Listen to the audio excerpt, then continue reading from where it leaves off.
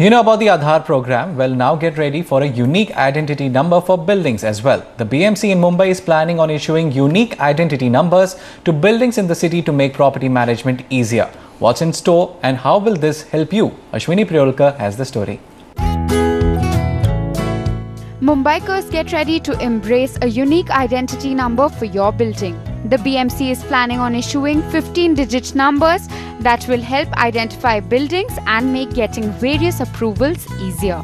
Till now, there was no unique number to club all the permissions given by MCGM within a property. So our present commissioner had an idea, Mr. Mehta sir. He had an idea to club all these things to a unique number. The number is set to help home buyers and housing societies who are seeking approvals from the BMC for carrying out extensions and renovations. The number will take the entire approval process online and you can check the status of your application from the comfort of your home.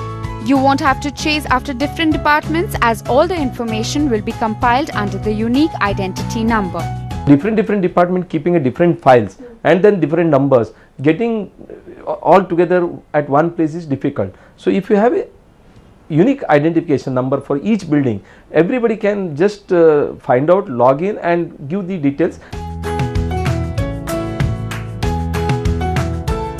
The BMC says the software for this system is ready and the corporation is hoping to roll this out in the month of October.